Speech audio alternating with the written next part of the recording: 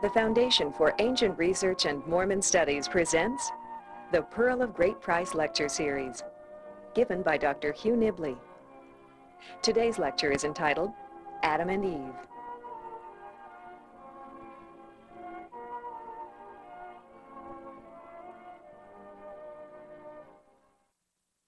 Nothing can help you out so much in trance. More questions.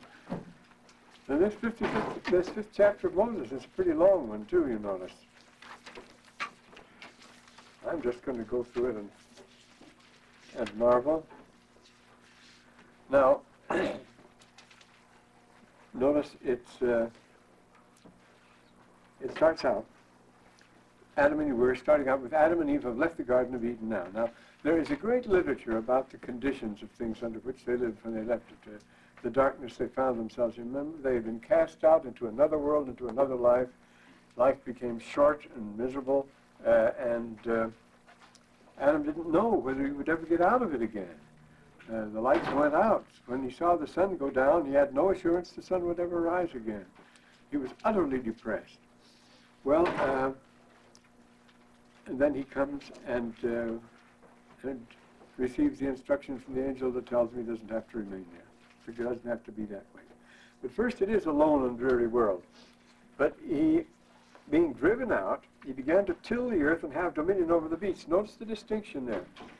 The King James Version translates that word kavash to subdue. So he said, so he has to subdue everything. It's his prerogative to go out and slaughter anything he wants to because he's the Lord and Master of the earth. But it doesn't say that at all. There are people that my father believed that firmly. But this he was to till the earth. See, he's properly translated the word kavash, which means to hoe, to till the earth, but have dominion over the beasts. Well, dominion is lordship. To be a dominus, to be a lord, I will make you lord over all things, master over all things. I will give dominion over all things and make you lord over all things on the face of the earth. Well, to be the lord is the laford, the loaf ward, the keeper of the loaf, the ward. A ward is a guardian, a keeper, as you know, to guard, to ward. And to have dominion is the Latin word to be a dominus. Dominus is the domus, is the house, you know. The dominus is the Lord who is the master of the house and is responsible for all the creatures in the house. Just as the loaf ward is the one to see to it that all family, all connections, all members of the estate, all dependents are properly fed and cared for. And the same with the dominus. He has charge of the domus. And at the end of the comedy, he invites this. We get this still back in Aristophanes. He invites all the world to come and feast at his board because, as the dominus, that's his obligation. And we think of it as a license to exterminate. You're made lord of everything. You're made master. You're made given dominion and made responsible. You till the earth. Well, now, clash, you say, oh yeah, that's subdue, all right. Well, of course, you till the earth. But over the creatures you have dominion. And to eat his bread by the bread of his brow. See, he's the bread maker. He shares the bread with them. Bread now becomes, see, this is a very important doctrine of the Ebionites and other early Christian sects, that wheat is the food of fallen man. And they would not eat wheat because it was forbidden. It was the sign of the falling, as we say. Wheat is for man in his fallen condition. Wheat is for a semi-arid area. It's to be cultivated by the sweat of the brow. It is a staple for man, and it's the one he must work to produce. And when he's outcast, he lives on wheat. Now, when he was in the garden, he was a fruit gatherer, and he lived on whatsoever tree he must freely eat. And the gathering of fruits and berries is a pleasant sort of thing. This is wheat. This is an economy. This ties him down to the earth. And by the sweat of his brow, he has to live now. See, he's cast out into in a semi-arid. Remember, where he was a lush garden. When he goes out, he has to hump just to keep alive. Remember, the sweat of his brow is no mere figure of speech. Because he's in a land of thistles, weeds, all sorts of noxious weeds, and semi-arid plants that you have to cultivate if you're going to get anywhere, because briars, thorns, weeds, as Tennyson says, wearying in a land of sand and thorns. So here is Adam. And it's not a happy life, particularly. And I, the Lord, commanded him, and his wife did labor with him. They used both the same words for labor, remember. He was his curse was that he would have to labor all the days of his life to bring forth from the earth. And exactly the same word is used for Eve. She would have to labor to bring forth offspring. Nevertheless, her life would be spared. They both have the same labor. It is not Eve is under no worse a curse than Adam is. He's under the same. He has to labor, and all the days. And so they begin to have families and multiply and replenish the earth, which had been the commandment, of course. I have ordered all creatures, every form of life, may fill the measure of its existence and have joy therein, and also reproduce, multiply and replenish the earth. And notice, this is before we get Cain and Abel. They begin to multiply, and you know, populations multiply very fast when there's nothing to restrain them. It's an astonishing thing. The population of Egypt has gone up and down phenomenally. Central America, the same thing, up and down. One generation to be in 8 or 9 million, the next in the 30s and 40s, the way they figure. My friend Woodrow Bora has spent his life studying population statistics in Central America. And it's amazing how rapidly, well, we find the same thing now. We find so many species like the sea otter that are almost completely exterminated. And as soon as they are given protection, they just come back like that. You find them all over the place. It's a funny thing.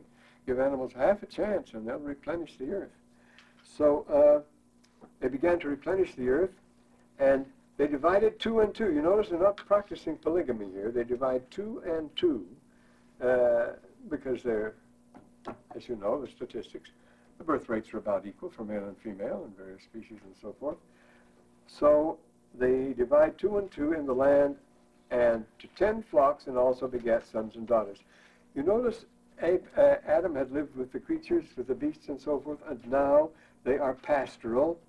But pastoral and agricultural, they always go together. We used to think there was originally a pastoral phase, and then they went into an agricultural phase and so forth. That's not so at all. Everything shows a difference today, that the two go together from the first, and they go naturally. I mean, you began first with a hunting phase, and then with a pastoral phase, and then with agriculture. But you have all three together wherever you go. If you hunt the animals, you're herding them, actually. If you're following the herds, you get to know each other. There are many examples of that. You pick up the strays, the calves, and so forth. They become family pets and the likes. And you hunt, and you herd at the same time. But at the same time, you get whatever kind of vegetation you need, fruits and vegetables, grains, wherever you can pick them up. And they called on the name of the Lord, and they heard his voice. That's interesting. He wasn't with them anymore. They could hear his voice speaking from the garden. They saw him not. They were shut out from his presence. The link was there. This is what the Jews call, the rabbis call the bat kol. That, of course, means daughter kol. The bat kol is the echo, the voice of the daughter of the voice. Literally means the daughter of the voice. The prophets, they say, after the last prophets, the rabbis didn't get inspiration, but they did have the bat kol. They could hear the voice. They could hear the echo. You could have inspiration, intuition, and so forth. Not face-to-face anymore, but the bat kol. And they didn't see. They're cut out from his presence, but they have the bat kol, they say. And he gave them commandments. Now he gives them commandments. He gives them the law of God. He gives them the law of obedience. He gives them the law of sacrifice. He gives them the law of the gospel in this column here, which they follow. See, they're starting on the way back now. And the newly discovered Coptic Gospel of John, well, Apocryphon of John, there are 3 of them, 3 Johns. They will tell you how it was 3 messengers that were sent to instruct them. And the Mandaean literature will tell you that those the messengers that came to instruct Adam and Eve were the apostles who later became the pillars of the church, Peter, James, and John. They came and instructed Adam and Eve in the garden. But here they're the sent ones. They're called the sent ones to instruct them here. And he gave commandments that they should worship the Lord their God and should offer firstlings. You notice, the first thing is that they should worship the Lord their God. Of course, worship means worthskip, to hold at highest value, means to call upon here, but to esteem above everything else him. and should offer the firstlings of their flocks. Notice sacrifice goes right with it. They're commanded to sacrifice, no explanation given yet, the firstlings of their flocks for an offering unto the Lord. And Adam was obedient unto the commandments of the Lord. So there you get it. See, here's the law of God, and the law of obedience goes with it. He was obedient. And he showed his obedience by practicing the law of sacrifice, offering the firstlings of his flocks. It doesn't mention here the firstlings of the fields. They don't come yet. You notice why it had to be the flocks and why it had to be the animals, because it was the shedding of blood. This is a similitude of the blood of the only begotten. And the shedding of blood ceased, the law of Moses. But so here we get those three laws all bound together. The first things that bind Moses are that he should worship God and that he should be obedient by making the offering. And then come the sent ones to teach him. After many days, he kept this up. He was true and faithful. He received no evidence until after the testimony, until after the trial of your faith. After many days, an angel of the Lord appeared unto Adam, saying, you notice at last we're getting that one religion, which, as remember, we had that light, dark, light business, pre-existence, existence, and hereafter, past, present, and future. We get a religion which is light all the way. It was light in the pre-existence. They're going to have light now and light hereafter, rather than darkness in all three. It's the only one we have because the others, conventional Christianity and Judaism, don't allow for a pre-existence. Well, after many days, so they stuck with it. Every word is significant in this chapter. An angel of the Lord appeared unto Adam, saying, why dost thou offer sacrifice? He is being tested, you see. He's not to remain in the old doldrums. He could go on doing this forever, but you don't have. The Lord doesn't play cat and mouse with you. He doesn't keep you waiting forever. Give your test with sufficient time, enough to show your integrity and so forth, and you'll get your answer. Sometimes very true. But we say, the Lord keeps us waiting, these things, the promises of the second coming and all that, they wait and wait and wait. I was talking with somebody yesterday that I remember my great-grandfather very well, who was 22 years old when the prophet was killed. And that hasn't been a long time. We haven't waited forever and ever. And look what's happened. Just take any 10 years of that period, and the history has moved at the speed of an express train, I used to say. The things have gone very fast. The time has not been long. The things you've seen in your own life are familiar with the complete change of the world, the utter shifting of the scene in our own day, and we don't realize that our memories are short. But you just go back a little ways, and what a difference the picture is. But he doesn't keep him waiting too long, but after many days he appears and asks him why he does it, and he says he doesn't know. He's just fulfilling the law of obedience, that's all, by making sacrifice. The first and that only law. Then the angel spake, saying, and told him what it was. The atoning sacrifice is universal.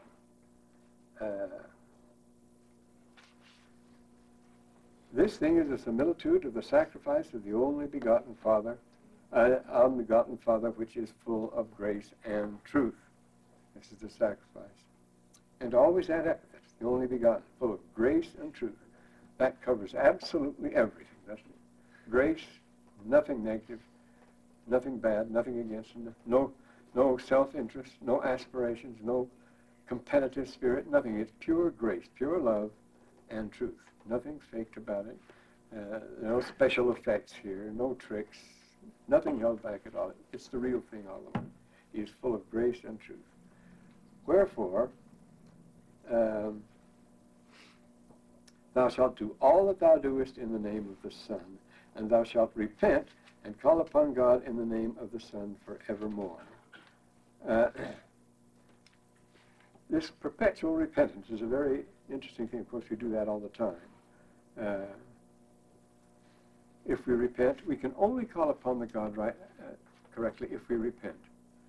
We must repent and call upon him forevermore. You can see why. Repent means putting yourself in the condition of repentance, of recognition of your unworthiness and so forth. How long are you unworthy? How long do you need to repent? We're told, until you are full of grace and truth. When you are full of grace and full, you notice all these words, when you are full of grace and truth, then maybe you might not need to repent anymore. But I think that's quite a while before any of us will be full of grace and truth. And one person needs it just as badly as the other. And in that day, if we repent, see, we are approaching him honestly. If we don't, we're not approaching him honestly. If we think we're adequate in asking him for these things, then it's going to be rather shallow. We're deceiving ourselves, and he is not to be deceived. He is full of grace and truth. And you repent, you have to get yourself into the mood for that. Well, wherefore thou shalt do all that thou doest. You notice all these words are magnificent. This phrase here, I mean, you think of Edward Meyer, who spoke very broken English in the German school, who said we have to reject these writings of Joseph Smith. They're very wonderful, but they're written in such crude, primitive English that these people must have been an uneducated lot, and it's typical frontier hysteria, that sort of thing. That's Edward Meyer. And of course, the English is perfect here, because it says exactly what it wants to. Wherefore thou shalt do all that thou doest in the name of the Son, and thou shalt repent and call upon God in the name of the Son forevermore. Who do we call on when we pray? One person and one person only. We call upon God. But always in the name of the Son. This puts us into the picture. Everybody gets into the act. That is God's desire. We didn't emphasize enough those two verses, 38 and 39, at the end of the first Moses there, where he says, and there is no end to his works or his words, and this is his work, and his glory, to bring about the eternal life and immortality of man. It is to spread it around, to share the glory. Glory is shared intelligence, and it's to be shared here, and here's the way we get in on it. We repent and call upon God in the name of the Son forevermore. Now, you see, we're going to get to Father, Son, and Holy Ghost. We're told if he yields to temptation, we will send a sacrifice for him. And this is provided. This is explained here. And in that day the Holy Ghost fell upon Adam, which beareth record of the Father and the Son, saying, I am the only begotten. You notice the Holy Ghost says, I am the only begotten. Well, he's bearing record. That's his business, to bear record of the Father and the Son from the beginning.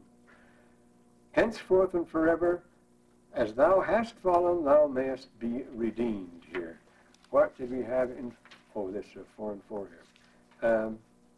And all mankind will be redeemed, but not automatically, even as many as will. Because if you don't want to, it's against your will.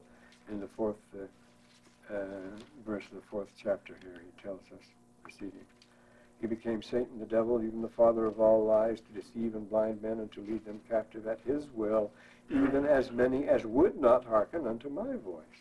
If you want to hearken, if you want to follow someone else, that's your prerogative. We have the law of free agency here, and that's what being tested for after all. Henceforth thou hast fallen, thou mayest be redeemed, and all mankind, as many as will. He has fallen, but can be redeemed. Of course, this is the good news. This is the gospel. Remember, we have Adam fallen here, as Moses was in the first chapter, down, hopeless, out, and so forth.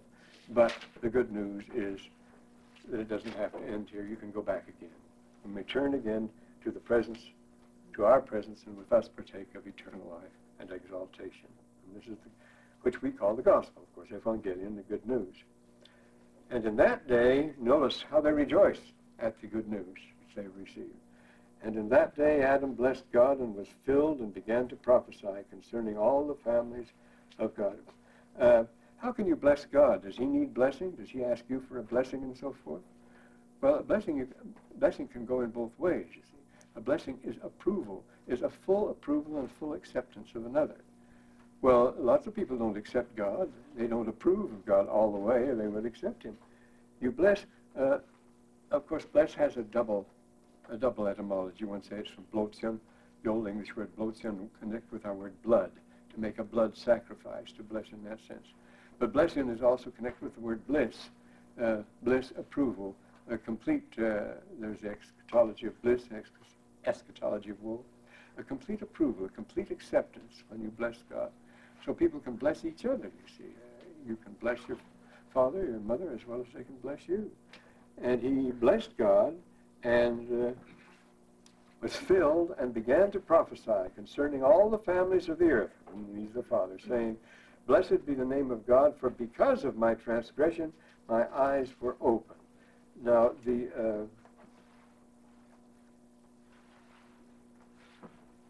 To my, yes.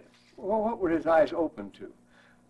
All sorts. They have eaten the fruit already, and their eyes were open. You know, we told them that they became what the Old Testament calls pakiach.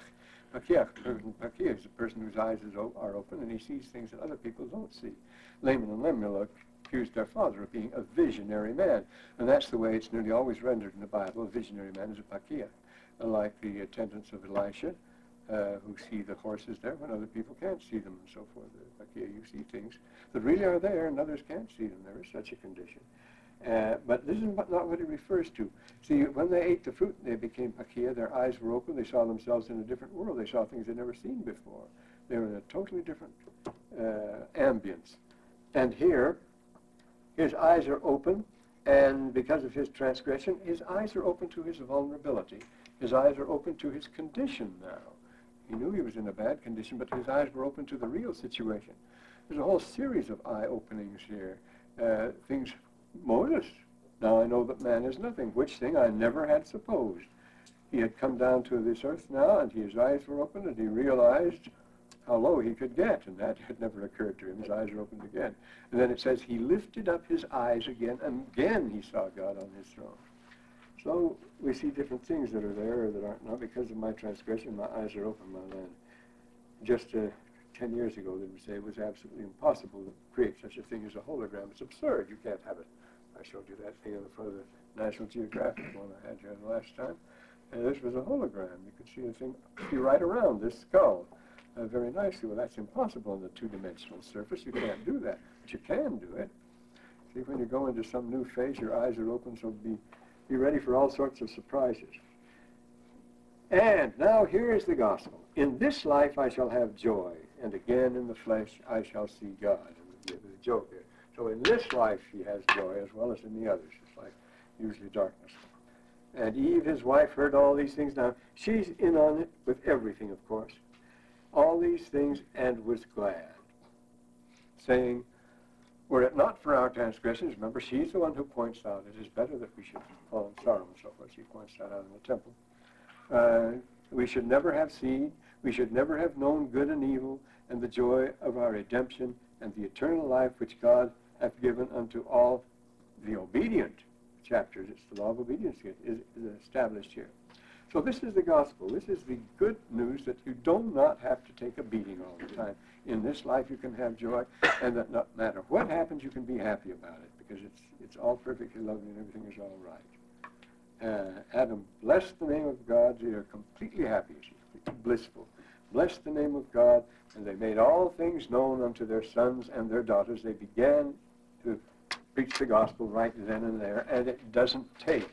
Immediately, Satan strikes back again. Here we go. He comes among them saying very insolently, why should a mere statement such as that, as I am also a son of God, believe it not? And they believed it not, just like that. And then began from that time forth to be sensual, carnal, sensual, and devilish. Remember, many people have protested to the Calvinistic doctrine that men are by nature carnal, sensual, and devilish, and we are. We know plenty of that. But it was from that time on when they began to love Satan more than God. They began to take that way. Then you get carnal, sensual, and devilish. Yes? With that phrase that Christ and God were speaking of before, if man falls, then we will provide this. Oh, yes. And then later on, as you mentioned in the temple ceremony and everything, when Yes, then he may again return to our presence. Right, Yeah. This is the only way. Is that true? No, that's what it's talking about here. Now, do you feel that is true, or are those just... Well, what other way would you suggest? I don't know. I'm asking you. You're the teacher. There isn't any. Okay. Just wanted to clarify. Well, that's opinion, you see. But, no, this just really develops into something now. Well, Satan comes among them, see. We've seen him, his insolence. He comes to Moses and gets turned aside there. He doesn't get very far. But I am also a son of God. Notice that is his appeal, that he is a son of God. Satan never speaks against God in this book. Never. I've said nothing about Father. He's all for the gospel. He's all for saving people. In the council in heaven, he wanted them saved too. And he wanted to do the saving. There are lots of people that way that want to do the right thing as long as they're in charge. But if they're not in charge, all government is then just an evil. And they're in charge, they run everything. Well, Satan came among them saying, I am also a son of God. He doesn't say, I'm the devil and I'm against God, you better join me. And he commands them. Remember, when he appeared, his first step is to make a command. Speak outright. He wants to be worshipped. That's what he wanted in the first place. Give me that honor. So he commands them, as he commanded Moses, saying, worship me. That's what he commanded Moses to do. Saying, believe it not. And so they believed it not, and they loved Satan more than God. Now, you know lots of cases of people who have had that reaction. Somebody comes along and says, don't believe it, so they don't believe it. I know lots of that happen. All it took was somebody to say, because they want that to happen. They're triggered to receive that because of the amount of discipline that's required if you accept it. Remember, after many days, an angel of the Lord appeared. Why do you obey? He's following the law of obedience. Well, that's a strenuous thing. It requires some concentration. We can't keep a celestial order on earth without working at it all the time. And it's strenuous. In 4th Nephi, you see how the people got tired of it. It was just not worth the trouble. It was easier going back to the old way and becoming competitive and teaching their children to hold the Lamanite children in contempt and so forth. And this was the easy thing to do. And so people are just waiting right now, this salamander business, for the silliest pretext, you see. People will leave the church, which means they were just waiting for something to give them a good reason, that they thought was a good reason. Well, all he had to do was say, believe it or not, and they didn't believe it. And they loved Satan more than God. But you notice we are not necessarily carnal and sensual and devilish. You become that way if you start acting that way. And began from that time forth to be carnal and sensual devilish. Well, then the reaction, of course, is the two ways, the doctrine of the two ways. The Lord God called upon men by the Holy Ghost everywhere and commanded them that they should repent. There's the rub, too. Who wants to be told to repent? You're not going to get votes by telling people to repent, but by telling them that everything is wonderful. And as many as believed in the Son and repented of their sins should be saved. Many believed not, repented not, should be damned. And the words went forth out of the mouth of God with a firm decree, and wherefore they must be fulfilled. This is the law that sent the doctrine of the two ways. We got it way back in the Shabbat stone, way back in the beginning there. Adam and Eve keep at it now. Now, incidentally, this at verse 16 here, you begin chapter 4 in Genesis that follows along, but there are quite a few additions here. They ceased not to call upon God, and Adam knew Eve, his wife, and conceived and bare a son. Now she bears Cain, after all this that's been going on. Now Cain is born. And you can see the logic of that enigmatic statement in the Bible that says, where she says, I have begotten a man from the Lord, and so forth. And you think of Cain as a very blessed and special person, and they thought he was. They expected great things of him. They expected that he would turn the tide. Everything had gone against Adam and Eve here. People were not repenting or anything else. And many of them weren't. They continued, and when they begot Cain, they said, Eve said, I have begotten a man of the Lord, wherefore he may not reject his words. There was hope that Cain would be the right one, and he wouldn't reject the words. He would put things back on the track, but he didn't. He was a failure. But behold, Cain hearkened not, saying, who is the Lord that I should know him? Just like Korah, just like the sophists, this is typical. Who is the Lord that I should know him? So the hopes for Cain were blasted. Now you're going to get the two brothers, and this is a very common thing. You know, throughout the Old Testament, Jacob and Esau, and so forth. Joseph and his brethren, and the twins. Rendell Harris wrote an important book on that subject in ancient law and ancient religion. The rivalry between the two twins, and it's always the younger twin, imagine, second born. It's always the younger who receives the kingdom instead of the older. The younger is declared the firstborn in the Shabbat stone. Remember, it was Horus, not Seth, but Horus, was declared to be the firstborn, the opener of the womb. As a matter of fact, it's a technicality. You see, Jacob was not younger than Esau at all. Remember, Jacob was a clever little guy. He was always doing clever tricks, but he held a firm grip onto Esau's heel when they were born. so that there were not two deliveries. The womb was not opened twice. Esau came out, and Jacob came out right with him. He didn't let go of that heel. He was hanging on. That's where he got the name Jacob, the little rascal. And he was always, he was always doing tricks like that. So you really can't say that he was second born, because a birth is an opening of the womb. This is the Egyptian term for it, you see. Wepshet, the opening of the womb, the opening of the and so to say that Horus was an opener of the womb, well, he did too, right along with that technical point, debated by the doctors for weeks. Terrace and Galbungus dedicated for 14 days and 14 nights on the subject of whether pronoun ego has a vocative case or not. Well, and then she conceived again, and Abel. And Abel hearkened unto the voice of the Lord, and Abel was the keeper, and so forth. Now Cain loved, now we come to the epic of Cain. Cain is a very important person, because we talk about the problem of evil in the world, and this tells us a lot of the story. He loved Satan more than God. And Satan commanded him, saying, make an offering unto the Lord. Now, Satan is counterfeiting the ordinances, all the truth. And notice again, he says, make an offering unto the Lord. He doesn't say, make an offering unto me, or make an offering unto devils. He says, make an offering unto the Lord. He claims to be running the gospel on it. He claims to be running the church, as far as that goes. And, or he said before. And a command again. Commands him to make an offering to the Lord. And there's a trick behind this, of course there is. And in the process of time, it went on. They practiced this. In the process of time means this took some time. It just didn't happen all one day. Maybe a drama, but it represents a long passage of time. And Cain brought fruit of the ground as an offering unto the Lord. Well, that's fair enough. First fruits go along with the firstlings of the flock. What was wrong with that?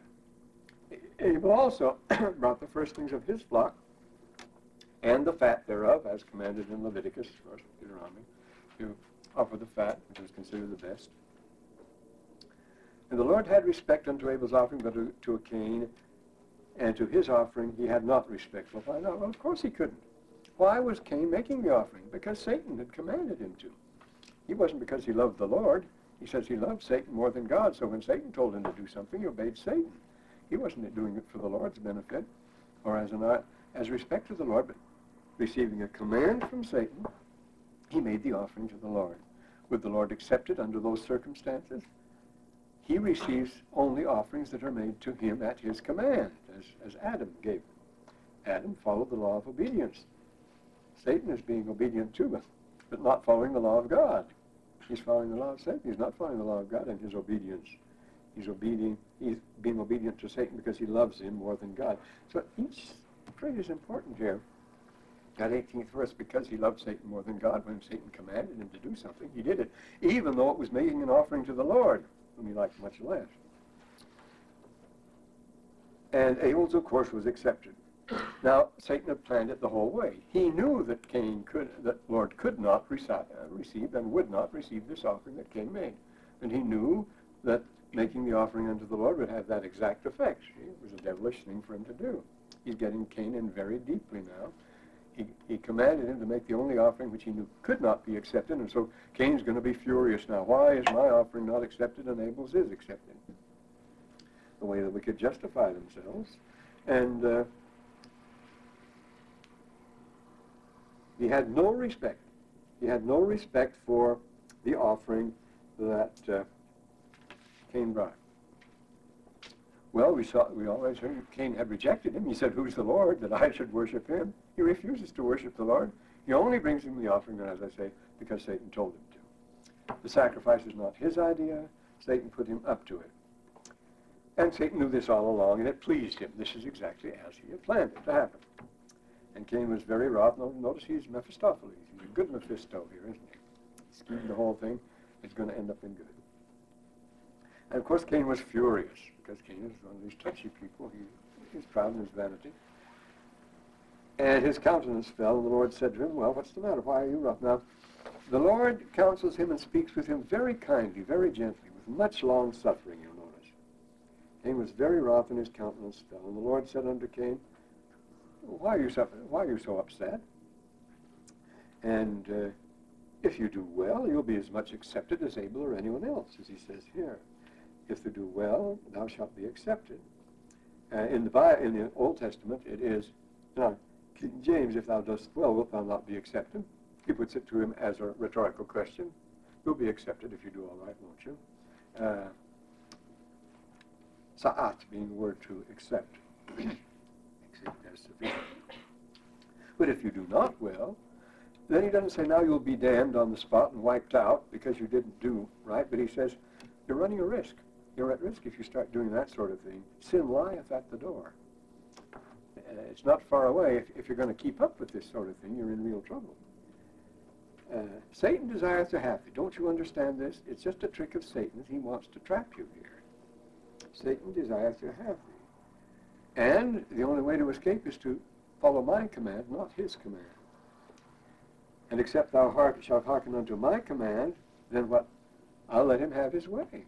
You have your agency. I will deliver thee up, and it shall be unto thee according to his desire, and thou shalt rule over him. You see, now this is it again, you see, where he tells us in it's 4:1 where he says, I think it's 4:4.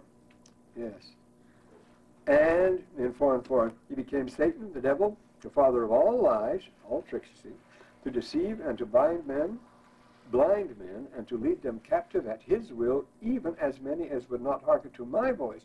You hearken to God's voice, or you are in his power. All who do not live up to their covenants will be in my power. That's the provision that's been made. You have the one choice or the other. And here, but then this remarkable statement. Now remember Faust and the others. Thou shalt rule over him. What was the deal that Faust made with the devil, the famous pact with the devil?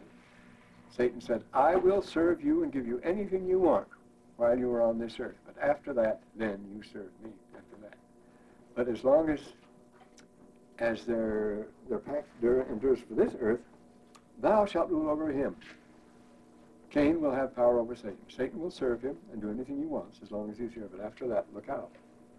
And this is what will happen.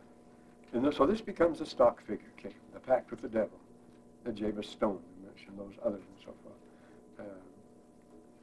Not Rachel Lindsay, but what's his name's played? Vincent, in the St. Vincent, I get him briefly anyway. You know his name is but you all know the story of the devil and Daniel Webster. We mentioned that before, didn't you? Well, the same thing. He makes the pact. Old Scratch will give him anything he wants, and so he makes him rich. And what Satan offers Cain here is money. You can have anything in this world for money, he said. That will see you through and get anything you want. So we'll see how he persuades Cain to follow him. Moses, as we saw, and Adam rejected the project, but Cain accepts it. Now, this time forth, thou shalt be the father of his lies. You're going to cultivate lies and deceptions. Remember, he's a liar from the beginning. The whole thing is fake. He is claiming that this is the gospel. He's claiming that this is salvation, that this will give you happiness, satisfaction, and everything, and it's all phony. Thou shalt be called perdition. Now, perdition means loss. It means losing something that you had. It means one fallen from high estate and so forth. You can't be perdition. You can't be lost unless you were found, and you can't be low unless you fallen unless you were high, fallen from high estate, and so forth. Perditio means that is loss, loss, loss. 9 days, as Milton says, he fell in hideous ruin and combustion down, down, down, down. But you have to be high because he was the highest in heaven up there, and down he fell. And that means perdition, the one who is lost and fallen and gone. Too bad. For thou wast also before the world. Here refers back to the time in the council in heaven and glory when you're not going to say, you brought me into this world and then put me into this terrible jam, and I had nothing to say about it. Oh no, you were in the pre-existence too. And you were high up there because you're perdition now, because thou also wast before the world. You had your pre-existence and your chance and all the rest of it. He has his anamnesis too, as Plato would say. And it shall be said in time to come, And this is the theme. You see that all these evils that come in the world really go back to Cain and follow in a single tradition. That from these abominations were from Cain, for he rejected the greater counsel which was had from God. That's what happens here with the two. Remember, the two plans were put forward, and he rejected God's counsel, God's plan. And this is a cursing which I will put upon thee, but it's still not too late, except thou repent. It's the gospel of repentance. And as long as you're in this earth, you can still repent. And as long as you're in this earth, there's no one who doesn't need to repent. And as long as you're here, it's not too late to repent. So the door is open to everyone here. And we mustn't judge people and divide them into the good guys and the bad guys. As Jeremiah says in chapter 18, of Ezekiel rather, it's never too late. However wicked the bad guys have been all their days, they can still repent and become the righteous. And however righteous the good guys have been all their days, they can still fall and become the wicked. The door is open right to the end. Never, never claim that you have reached, that you're saved. No one is saved here, beyond sinning or sin. And again, no one is damned. You're not damned on this earth, you're damned in the judgment and hereafter, and you're not saved on this earth. You're in between and you're being tested. Therefore, this life became, as Nephi says, a time of probation. So except you repent, but it's still not too late. So what did Cain do? The Lord is protesting kindly, giving him the situation very clearly, and Cain turns on his heel and stomps out in wrath. There's a character, you see. Pride was the first thing. Cain was wroth, and he listened not anymore. I'm not going to listen to any more of this, he says. It's hit him right. It's getting through to him, and he won't stand it. So it's his choice, so I say he turns around and stalks out on it. And listen not any more to the voice of the Lord. Can you imagine walking out on God himself? You know, that would be something. Neither to Abel his brother. Obviously, Abel his brother protested and they had talked together a lot and discussed the gospel. Who walked in holiness to the Lord. He wouldn't listen to Abel. He wouldn't listen to the Lord himself. And all Adam and his wife could do, what do you do when your children act that way? Well, all Adam and his wife could do was to mourn before the Lord because of Cain and his brethren. He was followed with the other. Remember, Eve said, now we'll have someone who will turn the tide. He will be obedient and so forth. We've gotten the man to the Lord, but he didn't. And the wicked continued wicked. And it came to pass, well, and he mourned before the Lord, and he walked out with his brethren, and all I could do was mourn about it. Adam didn't really know what was going on, and this is what Cain is very careful is to make sure that he doesn't find out what's going on. Brother Craig? What made her think that Cain was of the Lord when he was born? Is there anything? Well, that was a hope. Well, he was a glorious person. It was like Satan himself. Cain was why he would be special among all the others. We don't know, but it was his. The name is very interesting. We may mention the name in a minute. But Cain said unto the Lord. He was very special, and Abel was very special. It's a new. Again, we remember, we got these periods, these acts, these scenes. This opens a new scene. In other words, Cain and Abel, two new people enter on this scene that weren't there before. Okay. I'll tell you what they mean. Well, Cain is a very rich and significant name. It'll come right out now. We'll even have time to talk about Cain. Abel is usually taken to mean mourning, the lost opportunity. Hallel means a mourning, because of course he was the one who was sacrificed. Now Cain gets busy on him. He gets married, and wives and brothers, and they form their coalitions, their cliques, and they all think alike in this.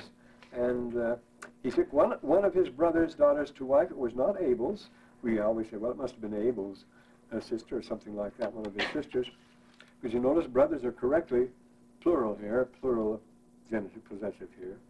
He had more than one brother, and he took one of his brother's wives, one of his many brothers' wives, to wife, and they loved Satan more than God. So here we have it going. Now Satan's going to organize this thing and get it going. He's going to put it under control and make it effective. He's going to take over the world. He says to Cain, again, remember, he's been imitating everything in the gospel all the way through and perverting it all the way through the gospel. Everything is done in the name of God and salvation and everything else. His plan in the original, I will save them all. And now it is the mockery, of course, of the ordinances of the endowment, which he takes them through. But it's mockery in its reverse. Swear unto me by thy throat, and if thou tellest, thou shalt die. and swear by thy brethren, by their heads, and by the living God. Notice again, who do they swear by? By the living God. They don't swear by anybody else. By heads and by the living God, that they tell it not. Main thing here is secrecy, you see. For if they tell it, they shall surely die. And this, that thy Father may not know it. He doesn't want Adam to know about this, because Adam, of course, is the head of the church. Adam is the one in charge of the ordinances and all the rest. He doesn't want Adam to know what he's been faking and what he's been doing here. Thou must not know that the ordinances have been perverted. He put a stop to it, I'm sure. And this, that thy father, Adam, may not know it. You do this, and this day I will deliver thy brother Abel into thy hand. So the arrangements are all made here. And notice we told back here in verse 23, thou shalt rule over him. Cain rules over Satan for this life, not the other way around. And sure enough, in the 30th verse here, Satan sware unto Cain that he would do according to his command. So Satan swears to obey Cain here, to do anything Cain wants. Anything you want. That's the famous pact with the devil. You see, you can have it all, and I'll see that you get it. And I'll tell you how to get it now, he says. And all these things were done in secret. Well, you can be sure of that. And Satan and Cain said, truly I am Mahan, the master of this great secret.